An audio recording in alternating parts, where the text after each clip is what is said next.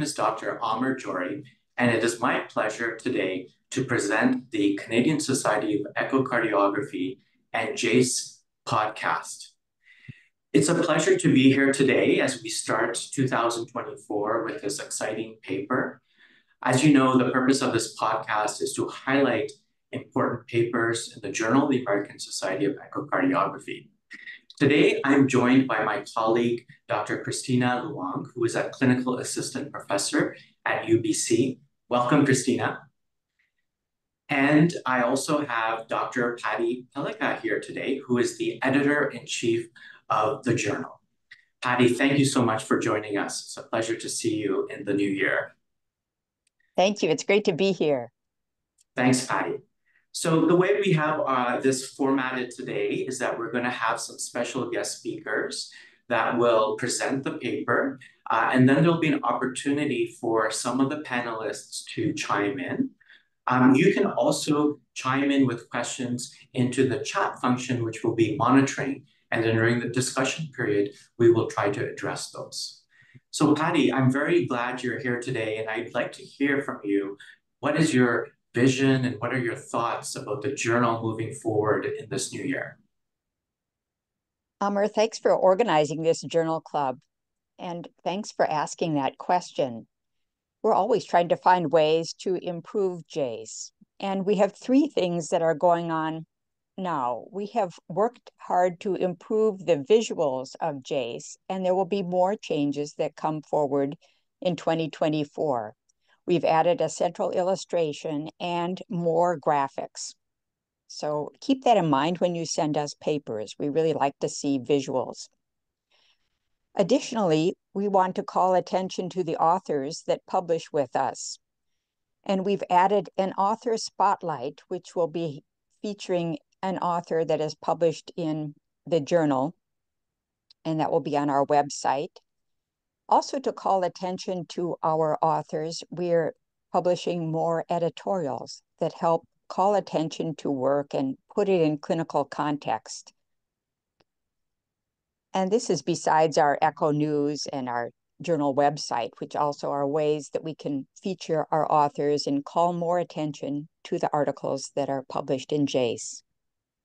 And finally, one thing that we've done is shorten the review time.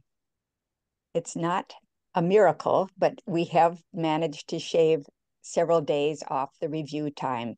And I know that our authors appreciate that.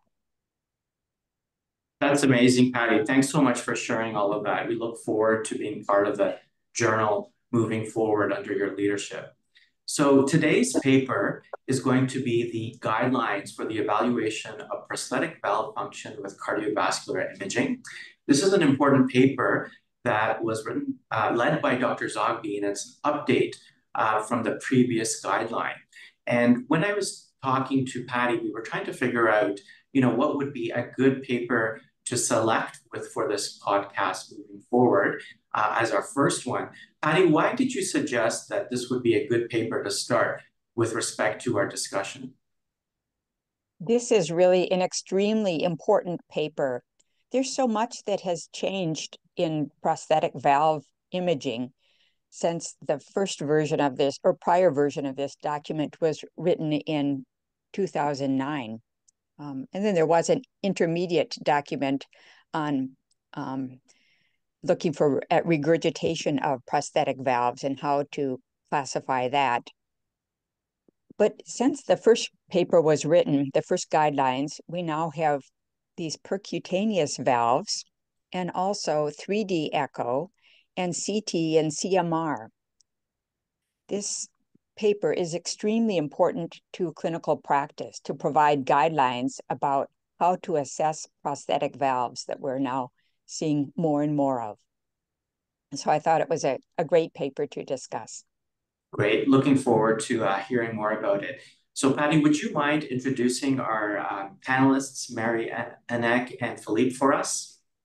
Yes, it's my pleasure to introduce Marie-Annick and Philippe that really need no introduction. They're both authorities in valvular heart disease. But Dr. Marie-Annick Clavel is a professor and scientist at Laval University in Quebec, and Dr. Philippe Pibarot is also a professor and scientist at Laval University in Quebec. Great. So Marie-Annick, why don't you take it away? Thanks a lot, Patty, for the introduction, and Amr, and for building this podcast. That's going to be very interesting. So without further ado, we're going to start to introduce the paper. So we know that aortic valve repair or replacement is often necessary with patients that have significant cardiac valvular heart disease. And if we often have repair that is indicated for mitral or tricuspid regurgitation, we know that even there, replacement is quite common, and we know that for aortic stenosis, we can only use replacement. Echocardiography, of course, is the first line for investigating prosthesis valve function. It's a non-invasive method, starting first with the transthoracic approach, with 2D, and as Patty said, that we have also 3D to look at the prosthesis, and then transesophageal echocardiography also could be used for detailed morphologic and functional assessment. And then we have other imaging tools that could be used, such as computed tomography and cardiac magnetic resonance, that really could improve the assessment of the prosthetic valve. So as Patty said, that this new guideline that 2024 look at all these, the TEE, TTE, cardiac CT, and MRI, and it replaced the previous guideline that was written in 2009 and complement the part on the regurgitation that was issued in 2019. Next slide. So we're going to start with the general consideration for assessing the prosthesis. So we have to know which prosthesis we're going to look for, because each type of prosthesis is going to have some feature that really depends on the type of the valve. Such here we have like the mechanical valve with first line is the bi-leaflet prosthesis, second line is the single leaflet valve, and the third line is the old ball cage valve. And as you can see in this valve, especially the B-leaflet and single leaflet, and even the cage ball, that we have some regurgitation that are observed in those valves, but this is normal for mechanical valve to have such a little bit of calcification when the valve closes. So that's why we need to know which type of valve we're looking for and what we have to look for at the echo for each valve. Next slide. Then we have also a biological valve with the classic stented valve at the first line, and then the self-expanding transcatheter valve second line, and the balloon expandable valve transcatheter valve the third line. And as you can see here, we could have some the arrow in the arrow on the last line. We have some paravalvular regurgitation, but this time this is not normal. It could happen, but this is not expected as it would be expected for the mechanical valve.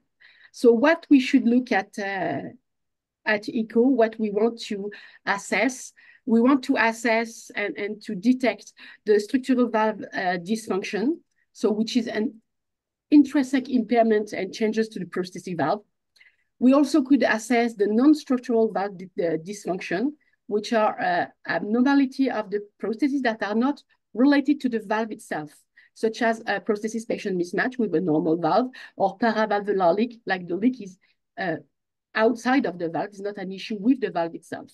Then we have, of course, endocarditis, that prevalence is between 1% and 6% and can occur anytime after surgery. And we have thrombosis that we could also assess. That is, the occurrence is between 0.3% and 8%, depending on the type of the valve that we look at. So what is a prosthesis patient mismatch? So prosthesis patient mismatch occurs when actually the size of the valve is too small for the size of the patient and the requirement, the blood flow requirement of the patient. Prosthesis-patient mismatch cause high transvalvular gradient. We measured and calculate prosthesis-patient mismatch by measuring the effective orifice area of the valve indexed to the body surface area of the patient. It could happen in aortic or mitral prosthesis, both. And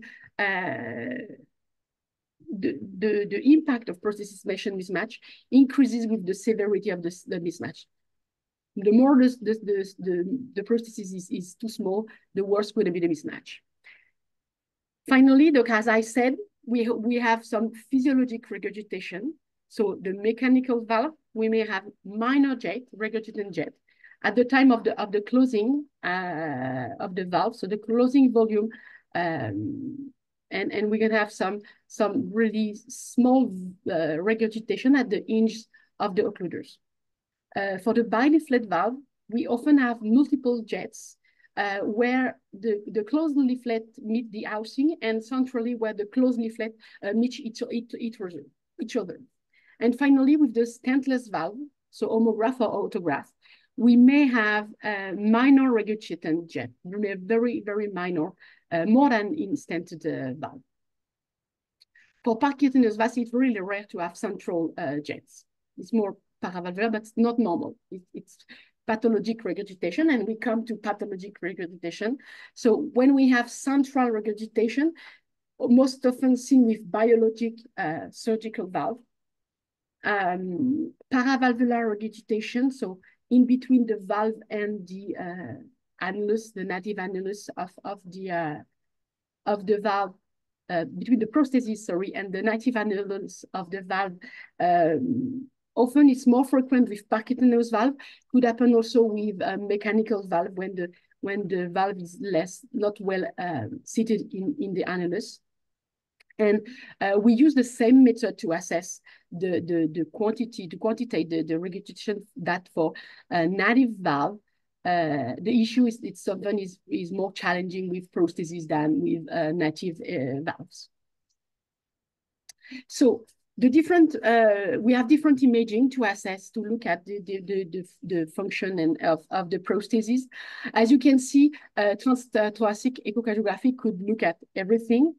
The two things for whom it's not maybe the best imaging modality would be the structure and the motion, especially for mechanical valve, where TEE is a little bit better, but the best would be probably CT. And the presence of a thrombus or pannus, once again, TEE is better than TE. So transthoracic, transesophageal is better than transthoracic echo, but once again, probably the best modality would be CT. And finally, for valve regurgitation, the best modality would be probably MRI. So going to those modalities, next slide, Phil, please. So you have here a CT of two different prostheses. So one prosthesis in A and B, and the second case in C and D. And as you can see, if the prosthesis in A and B works very well with a nice opening angle of the bileaflets, you can see that in C that we have a leaflet that actually it's stuck and does not move, does not open during systole. That's probably CT is the best modality to look at that. And here we have an imaging, and we know that to quantify regurgitation, probably CMR is the best modality. And with fast contrast images that we really can quantify the blood that goes from one side to the other of the valve and the blood that comes back in the ventricle.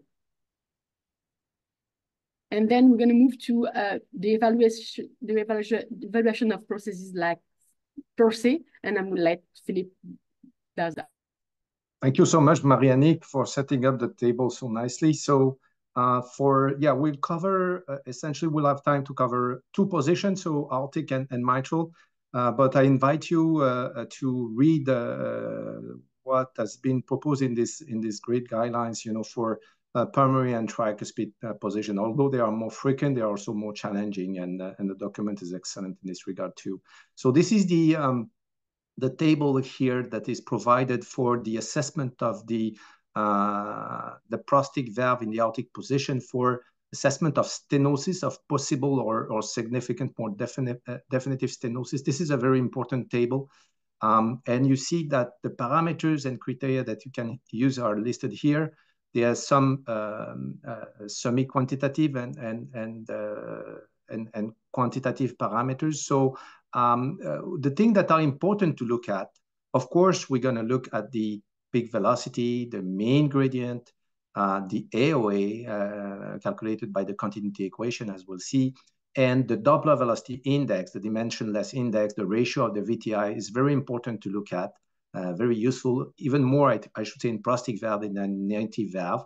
And in particular for the gradient, when you have a gradient that is higher than 20, I mean, this is suspicious for stenosis, but it could be also prosthesis-patient mismatch, as Marie-Annick has told you. So there would be a differential diagnosis to do here. When you have a gradient that is more than 35, this is more suspicious of a significant stenosis. For the DVI, you start to worry when it's below 0.35, and when it's below 0.25, definitely not normal. And the AOA is more difficult to interpret because it will vary a lot depending on the model and size of prosthetic valve. So this is why it is so important that you know exactly the exact model and size of prosthesis that has been implanted in the patient. So you can refer to tables with the normal reference values for the different model and size and compare the AOA measured in the patient versus the AOA that is normal. So it's not sufficient to say, oh, it's a pericardial stented prosthetic valve. You need to know, is it a magna is it a trifecta, is it, you know, so to be, and what is the exact size, so you can have the normal reference value. The other thing that is a new addition in these guidelines versus the one in 2009, and that is very important, is they included the changes in the gradients, DVI and AOA in this table. Because when you measure, let's say, a high residual gradient at an echo, whatever during or whenever during the follow-up, let's say you have, you know, a gradient of 25, 27, it does not tell you much. You know, it could be, yes, it could be a stenosis, but it could be a prosthesis-patient mismatch. But if you have an increase in gradient during follow-up with a concomitant decrease in AOA and DVI, then you know there is something happening with the valve. So this is why, you know, the change in gradient is important when you have a delta of the gradient of 10 or more. This is suspicious. 20, this is more suggestive of significant stenosis. And for the AOA, this is a decrease of 0.3 centimeter squared that is suspicious, 0.6 more definitive. So it's very important. So this is, you know, summarizing the evaluation of the hemodynamics of the aortic prosthetic valve. The first thing is to measure the alveoli diameter. And this is, as for native AS, the challenging measurement. This is the crux. And if you do a small error here, because it is squared in the continuity equation, this will translate into important error in the calculation of the valve area. We'll come back on this during the discussion because it's an important topic. It's challenging to measure the alveoli diameter in prosthetic valves. Then we need to do the pulse wave Doppler in the alveoli, the continuous wave Doppler. Pulse wave Doppler also is maybe challenging. It is important to well locate the sample size just below the stent or the sewing ring of the prosthesis, not to enter in the stent.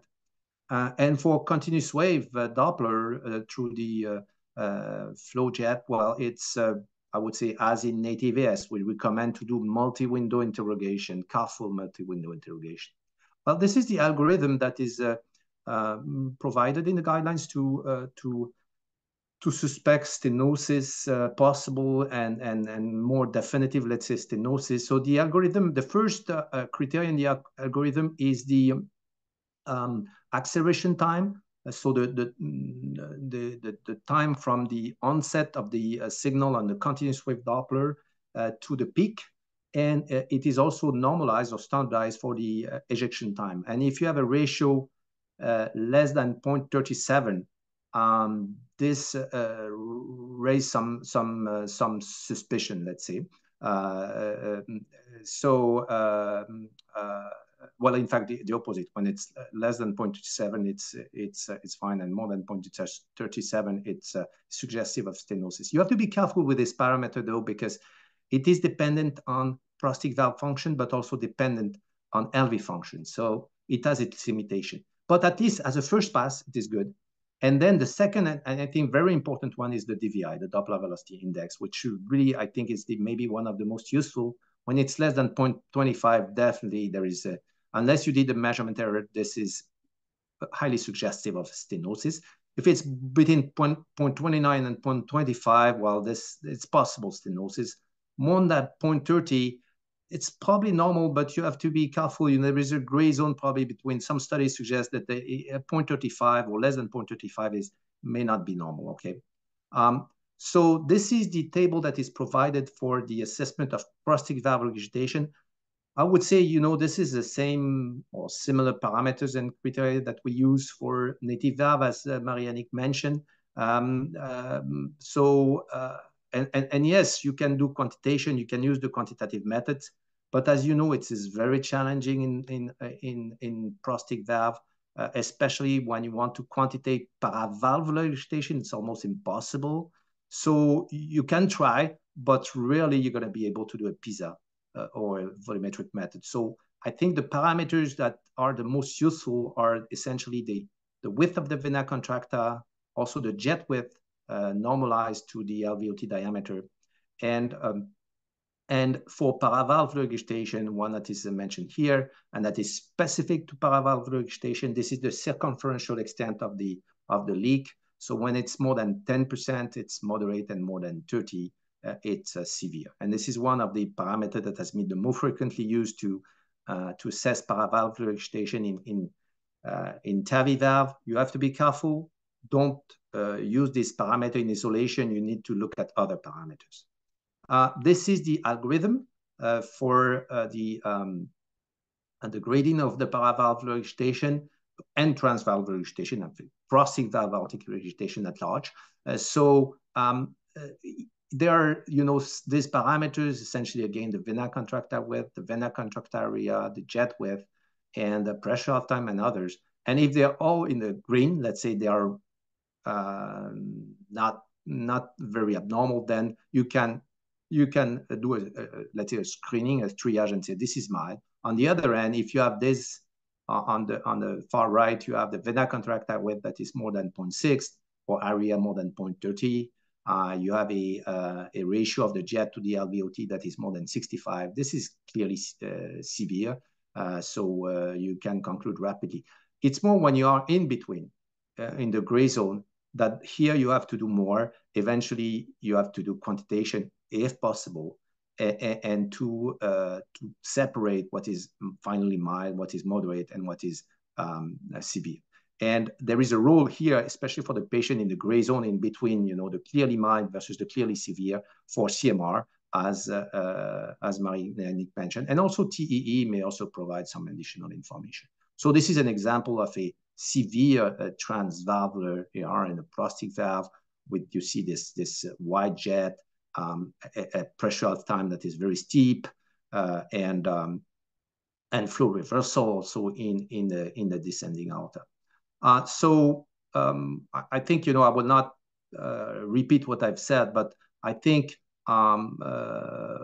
what you have to really do well is to measure the gradients, AOA. DVI is very important. The acceleration time ratio to LV ejection time. This is for valve stenosis, and this is very important to you know, also for regurgitation, vena contracta width, vena contracta area, and the ratio of the jet width to the LVOT diameter, and the circumferential extent for the paravalvular are your best friends, let's say, to assess regurgitation. But don't forget, one of the most important things is to carefully look at the leaflets, the morphology, the mobility. Also look at the perivalvular regurgitation, so the perivalvular region in general, and so it's important to see well the structure as well, to do a good structural evaluation before doing the functional. So for the mitral valves, as you will see, the tables are less exhaustive or less comprehensive, but they capture what is really important for the prosthetic valve. Again, for stenosis, peak jet velocity is important, maybe even more than in in aortic prosthetic valve, when you have a peak velocity more than 1.92, this is suspicious. 2.5, this is rather significant. And mean gradient with a cut point of 5 for suspicion, 10 for more definitive. The problem with the gradient in a mitral position is that it is highly dependent on the chronotropy, the flow, and so it may vary a lot, even within a given patient from one echo to the other. It is very labile. So maybe not as reliable as for the aortic position. And again, the Doppler velocity index, the ratio of the VTI, be careful, the VTI is inverted here versus the aortic position. So it's the VTI of the mitral flow across the prosthesis divided by VTI in the alveoli. So as opposed to the aortic position, it is abnormal when it is elevated. So a value of more than 2.2 suggests stenosis, 2.5 is more definitive. And this is probably the parameter, I think, on which we should put the most weight to evaluate prosthetic valve stenosis. AOA also calculated using the continuity equation, not the pressure half time method, because it is not reliable. And the pressure half time, I think the pressure half time, it's not really the value per se that is interesting, but maybe more the changes over time in a given patient that will tell you some information. So this is an example here of how we can use the different modalities of echo, the 2D, the color Doppler, the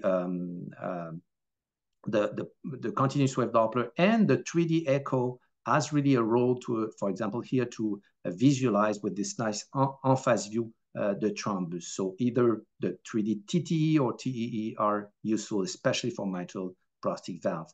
So criteria for regurgitation, well, this is the same approach as for aortic. Clearly, it's a combination of qualitative, semi-quantitative, and quantitative parameter. Again, here, the quantitation of the MR across prosthetic valve is challenging, although more feasible than the aortic prosthetic valve, and probably has a more important role, especially for transvalvular regurgitation across the mitral valve, because the PISA is fortunately in the left ventricle, so the area that is not shadowed by the prosthetic valve, as Marie-Annick showed. When we have a mitral valve, mitral prosthetic valve in place, often it creates a shadowing over the left atrium, and you may completely miss the regurgitation because it is occulted, it is masked. But if you see a PISA without adjusting the Nyquist limit, this is really a red flag that there might be a significant regurgitation, and this is maybe probably an indicator to do a T. Otherwise, the parameters are similar to what we use for a native mitral regurgitation. So again, the vena contracta width is useful, and maybe one of the most useful, let's say, semi-quantitative parameter. And if you can do the quantitation, which is, again, more feasible than for the aortic, don't hesitate. Otherwise, the algorithm has, this algorithm that is very practical, and I think it's something you may eventually print and have when you do your echo or have a poster. So you have if the vena contracta width is less than 0.3 centimeter or area 0.2 centimeter square, or you have a Nyquist of 30-40, or some the PISA radius is absent or less than 0.3. I mean, it's probably a no-brainer, and if you have 2 or 3 of these criteria, it's mine. On the other hand, if you have a vena contracta width of more than 0.7, or 2 moderate jets, vena contracta area more than 0.4, the PISA radius that is more than 1 centimeter at the Nyquist limit of 30-40, I mean, it's severe, not much to do more. And it's more when you have, some criteria that qualify for mild, others for moderate, or other for severe, then you have to really try to do a quantitation or look at other parameters, or again, perform a TEE, or the TEE that for the mitral prosthetic valve will really help you, because you're going to be able to see really better the MR jet on the left atrial side. Whereas for Prosthetic aortic valve for aortic regurgitation, TEE may not help you because you will have a shadowing on the LVOT, as you know from TEE. So it's not necessarily, it will help you to see better the leaflets and eventually assess prosthetic valve stenosis. But for prosthetic valve regurgitation, aortic position, TEE has more limited incremental value.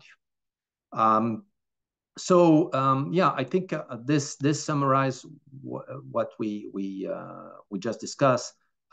Again, the essential measurements for assessment of prosthetic valve stenosis: the peak velocity, very important, mean gradient, AOA, DVI. DVI may be the one that you really want to get and report systematically.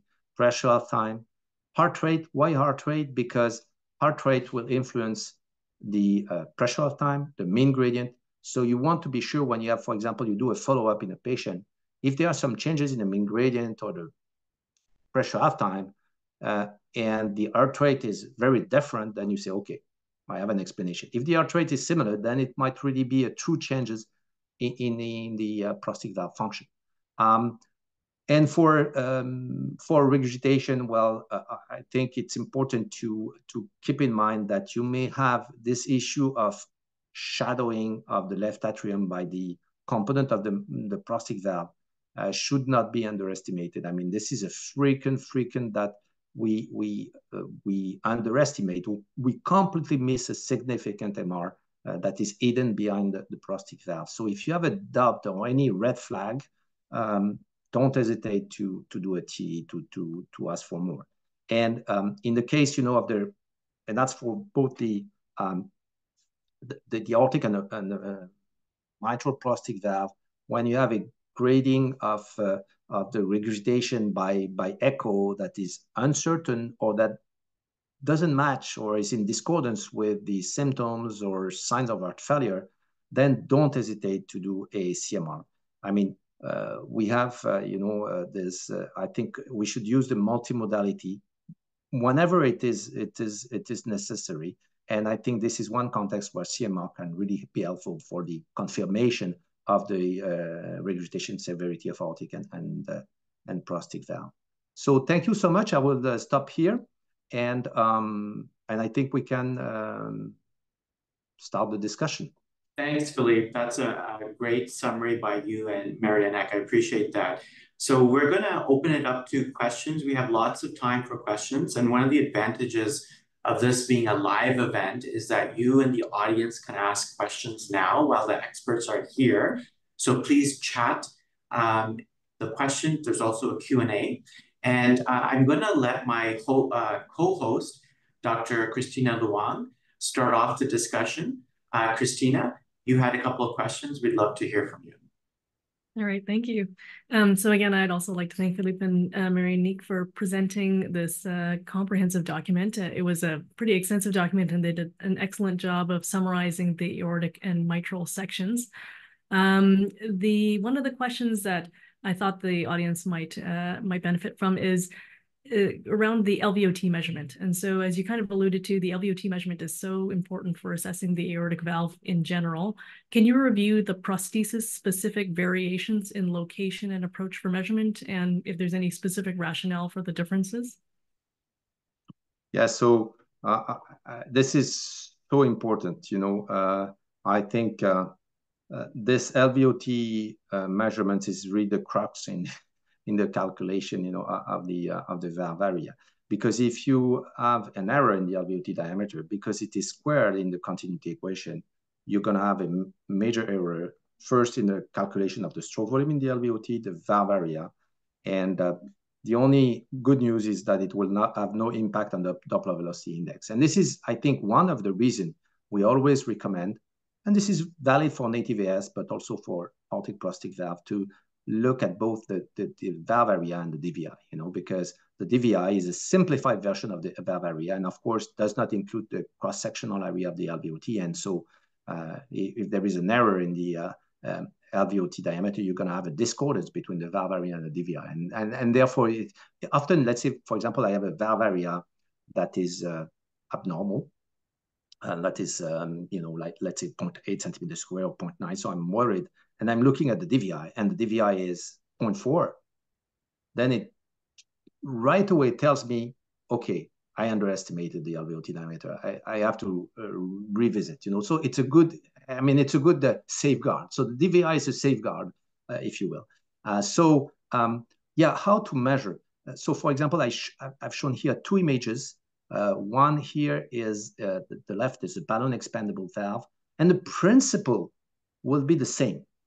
But because of the morphology of the stent, the shape, the position, that may vary from one prosthetic valve to the other. There are some valves where it's more challenging. But the principle is for what, you know, the transcatheter valve, the surgical valves, you need to measure from the external border of the stent, or here on the right, it's a bioprosthetic valve of the sewing ring. That is, yes, sometimes difficult to see because there might be some shadowing, reverberation, but you try to be from external border to external border of the stent. You don't want to go up to the posterior or anterior aspect of the LVOT tissue. So it's really, and sometimes it is easier to measure in a prosthetic valve than in a native valve, because here you have good landmarks, you know, that is the stent. So external border to external border of the stent at the apical end of the stent or the sewing ring. And the issue, of course, is that in some cases, the stent, not anymore nowadays, because the interventional cardiologists have learned how to well implant the transcatheter valve, and they implant higher and higher. But when we started, you know, the TAVI, especially with the self-expanding, there were sometimes stent that has a very low landing zone in the LVOT. So you could be like very low. So you had to, and sometimes you had a free, what I call a free hanging stent. So really a stent not really sticking with the tissue of the LVOT. And so in this case, it would be even more important to measure from the external border of the stent to the external border of the stent, because anyway, the blood flow can only enter within the stent, right? It cannot go around and enter by another area, right? So, and just a few tips. This is just showing again, you know, of course, it's a good image here. We well see it's a balloon expandable valve. We see the stent, you know, from the line ventricular side to the aortic side. It is rare to have such a beautiful image, but generally, you know, you want to measure from external border of the stent to the external border of the stent. I try to use, so the people tend to say, well, should I measure, you know, mid-systole or before, a little bit after? I would say for prosthetic valve, it is not as important that for native AS, because the LVOT is stented, right? And it is fixed. So use the frame where you see the best, the two apical end of the stent. You know, use the front or where you see the best. And another tip I can give you is that, and that's what we do in our lab.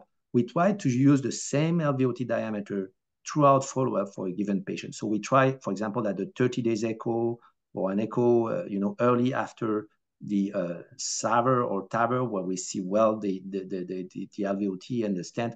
We measure the LVOT diameter and we keep it constant throughout follow-up, because there is no reason why the LVOT post-SAVR or TAVR will change, right? It is, again, it is stented, it is fixed. And other little tips and tricks here, because one thing that is important is, of course, to select the frame, but also the plane, the imaging plane. And you want to have an imaging plane where you see, and this is for the, especially for the transcatheter valve, where the stent frames on the anterior and posterior aspect are parallel, you know, and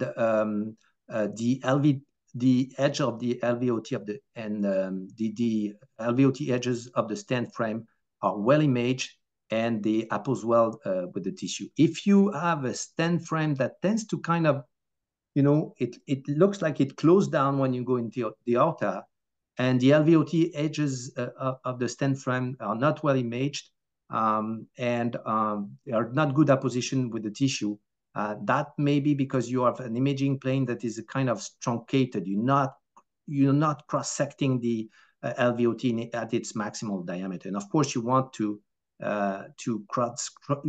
on the double green arrow, not on the double red, right? And remember with TTE, with this view, the parasternal long axis view, the highest risk is to underestimate rather than overestimate. The only situation where you're going to overestimate if you take a measurement that is oblique. But otherwise, the trend is generally more to underestimate than to overestimate. And this is for native AS, and this is also for aortic prosthetic valve. And for mechanical valve that I did not show here, same principle. Again, you're going to try to visualize the sealing ring and to measure from external border to external border. Mechanical valve is a little bit more challenging because it causes more reverberation and shadowing. So you really have to take several views and make sure you are able to visualize the apical border of the sealing ring. So this is for LVOT diameter, but it remains challenging. So you have to do a lot and do every day, and it will be good at it. That was an excellent explanation. I think it is also important, as these examples show, that we always use a zoomed view to try to visualize this, make this critical measurement. Philippe, it's very important. The importance of changes over time. And of course, that assumes that you've done a nice baseline assessment after the valve was implanted. But could you comment on recommendations for doing follow-up echocardiograms in patients who have a prosthetic valve? Yes, exactly. So, and these guidelines insist on the importance to have this baseline, this starting reference point. This will be your baseline, early post SAVR or TAVR when the valve is still functioning normally. And at least you know where you start from. Because, for example, if you only have an echo at 5-year post-op and you have a gradient that is kind of high, 27, 25, and an AOA that is 1.1, 1.2, you may wonder, is this a prosthetic valve stenosis? And if you don't have the reference point early after AVR, you cannot make the differential diagnosis between stenosis unless the leaflets are clearly abnormal, but otherwise stenosis versus a mismatch. Whereas if you have the 30-day echo and you see that at the 30-day echo, the AOA was already 1.1, 1.2, and the gradient was already 25, 27, then you know it's just a mismatch that is stable over time and there is no acquired stenosis. So I think this echo is very important. And generally, the guidelines recommend to take the echo more at 4 to 6 weeks post-intervention because the pre-discharge echo is often of suboptimal quality, as you know, especially following SAVR. We are post-thoracotomy, and so we are not able to well measure, for example, to well image the alveoli diameter in particular, and the hemodynamics are also a bit unsettled. So it is recommended to have the patient back for this critical, very important echo at 4 to 6 weeks and use it as your reference for assessing the changes during follow-up. Then after, and not all guidelines from the different societies agree, but I think at least for TAVI, that is still a relatively new technology, it is probably recommended to do an annual echo follow-up. So you're going to have the one at 4 to 6 weeks, and then you're going to do an echo annually. For surgical prosthetic valves, some guidelines recommend to only have echo after 5 years, or if there is any symptoms or signs of heart failure, of course you will do an echo. And yes, I think this assessing the changes in the gradient and valve area and DVI is probably even more important than looking at the absolute value, and what you're going to do. So you have your reference, that is the time zero, if you will, and then you will see how the gradient changes or do not change ideally versus this reference echo. So, and if you get to a delta of 10 or more with a concomitant decrease in AOA, because sometimes the gradient may increase just because the LV ejection fraction improve and the flow is improving. So in this case, this is not a bad sign that the gradient is increasing. It's just reflecting higher flow across the prosthetic valve. But if you have an increase in gradient with a concomitant decrease in AOA and DVI, then yes, I think it's, and this is what has been proposed in valve 3 initially, and has been adopted by the AC guideline, and I think it's good, because this is what we do clinically. You know, we are more worried about the changes in the parameters that, you know, having a gradient of 20, 21 at any echo does not tell me anything, you know, about the valve is functioning normally or not. But if you tell me the gradient has increased by 10 from last year, then I am worried. All right, that's a great explanation. And so I will ask a question on behalf of one of the attendees. This question is about the kind of how to reconcile or consolidate different guideline documents. So there's the AC guideline that we was just published versus the VARC3, with some of the minor discrepancies. Like, what would you regard as the priority in terms of grading when there's differences that occur? Well, I would say, because here we are with JASE, I think we'll say AAC guidelines are always the best.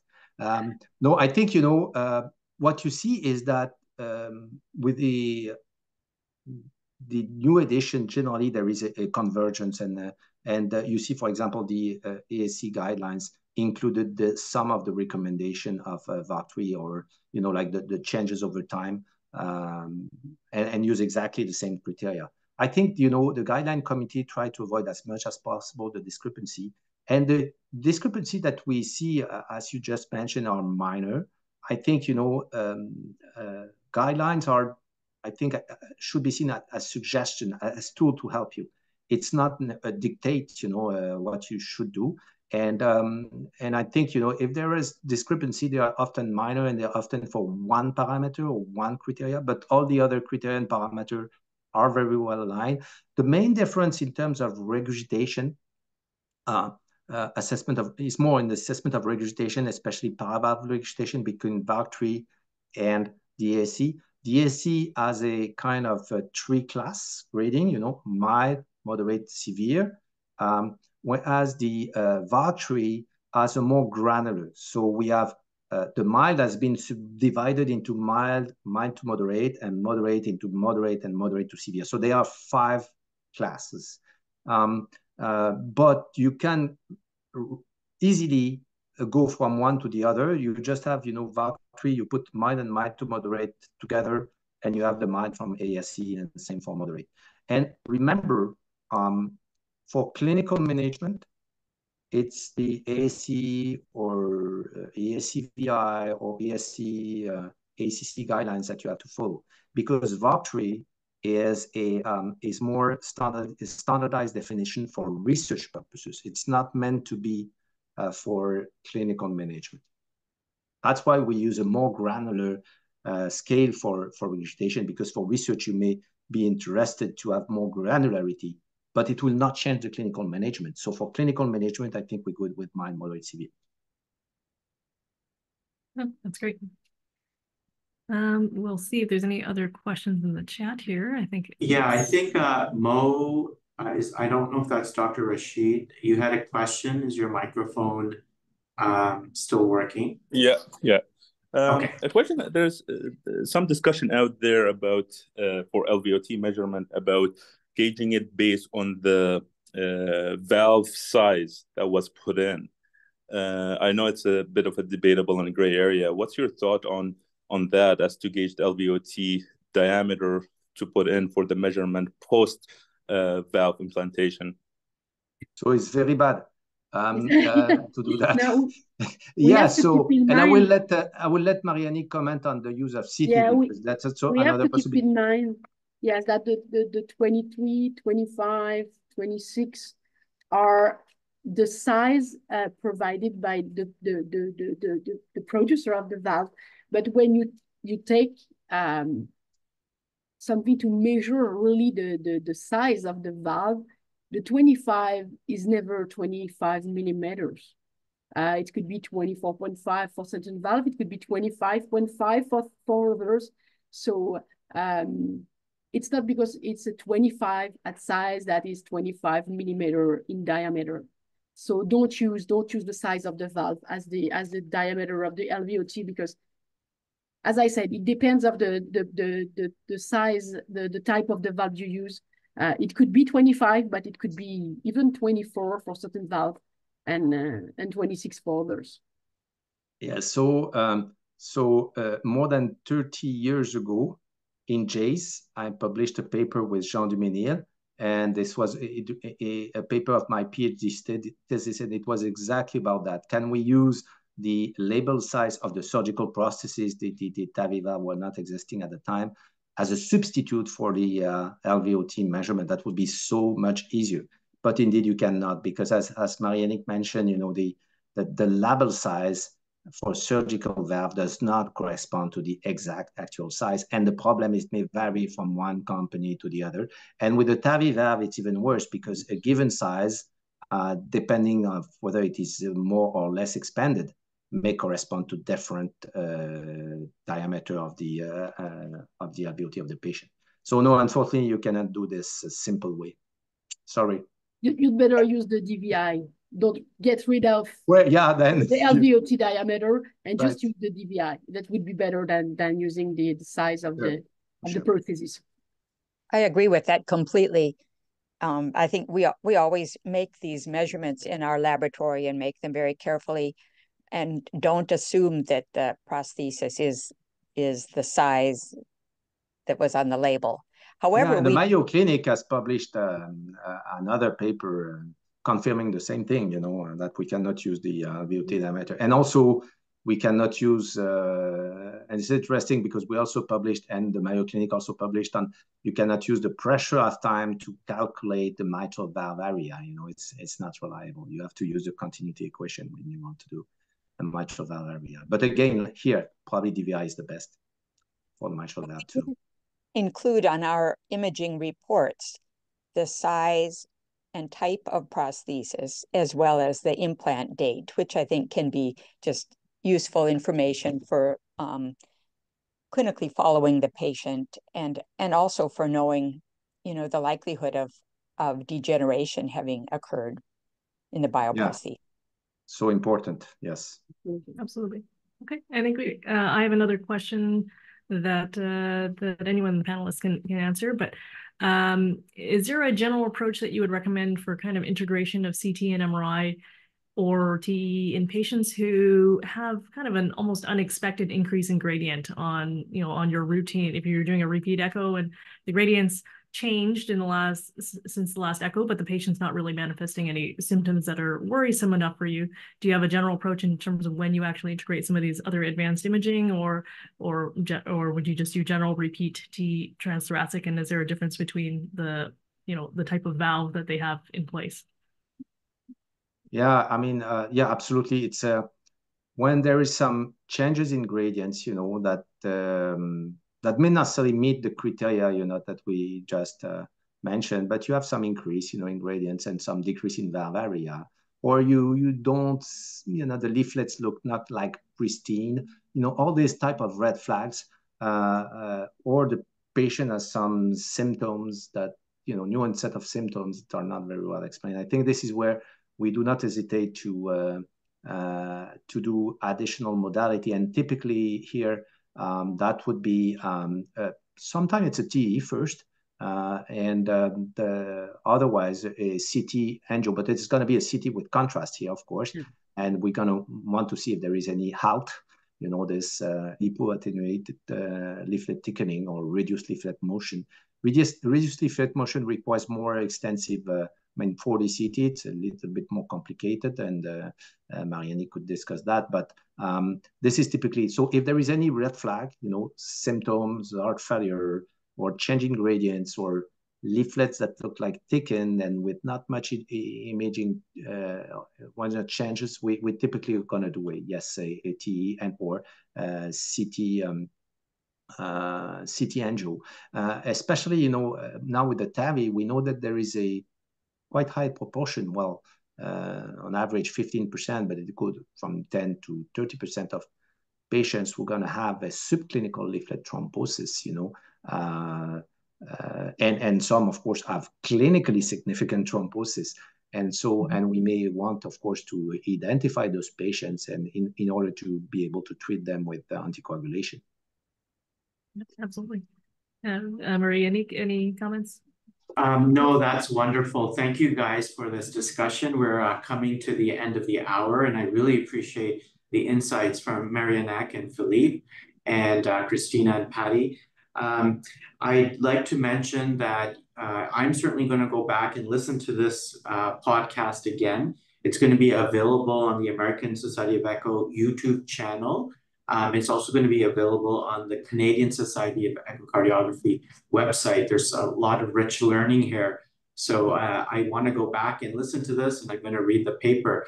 Patty, can you remind us where the paper is, in what issue? Yes, thanks for bringing that up. The paper is published in JASE in January of this year, but I'd like to remind everyone that all ASE guidelines are free access for anyone, anywhere, regardless of your membership. We want to provide these as a service. Amazing. So a couple of quick announcements, and then we'll get to the best part. So CSE Echo Weekend coming up April 19th, 2024. Registration is open. Please go to the website.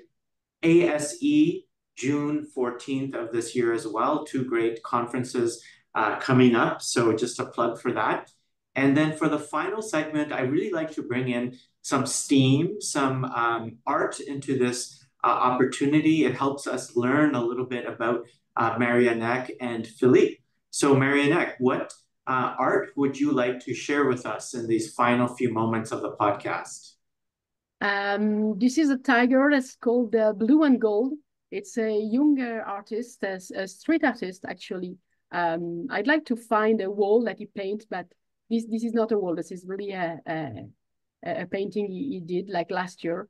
And yeah, I really like a young street artist, I think. Oh, okay. Is this? I have very difficulty to choose the one that I really prefer, but I like a lot of what he did. Oh, that's amazing. Is this a street artist in from where is the person from? He's from France.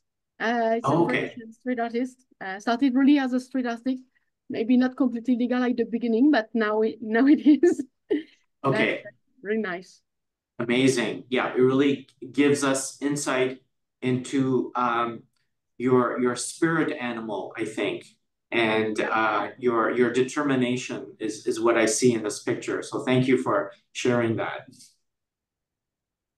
Great. And Philippe, your turn. Yes, so this is a painting from Johann Miro that was done in 1925. This is a dancer, supposed to be a dancer. I think you recognize the head and then the body and the legs. I like very much Johann Miro, you know, the colors that he uses, like this ultramarine. And this one is, I would say, kind of unusual for Johann Miro. It's less, let's say, less dense. This is probably one of the sparsest painting he has done, but maybe also one of the most poetic. And also I chose this one because there are many that I like to know on Johann Miro, because there was a heart. That is the body of the dancer. And maybe, I don't know here, but maybe it seems to be a lesion or a scar. So maybe this heart underwent a transapical TAVR eventually. That's what was my hypothesis. So amazing. This is one of my favorite painter and painting from this painter. Thank you, Philippe. I remember when you shared your painting at the last podcast as well. That's for Cézanne. Yeah, and you provided so much rich description, and you saw patterns that other people don't see. And I can see why you're so good at echocardiography. You take that same sort of approach to the visual richness in front of you. So it's yeah, do you see the colors? The colors also are very. Maybe this is another reason why I like this painting. It's more or less the color that we see in the Pisa, right? Yeah. It's you have all the colors, and it's also similar to. I see that with Marie-Annick, we like the same type of of colors, you know, very intense in the blues, and yeah, indeed. Yeah, great. Well, thank you so much for sharing that aspect. Thanks to the audience for joining us. It's been lovely to have the JASE podcast in collaboration with the Canadian Society of Echocardiography back again. So please stay tuned for further episodes in the future. Thanks, everyone. Bye.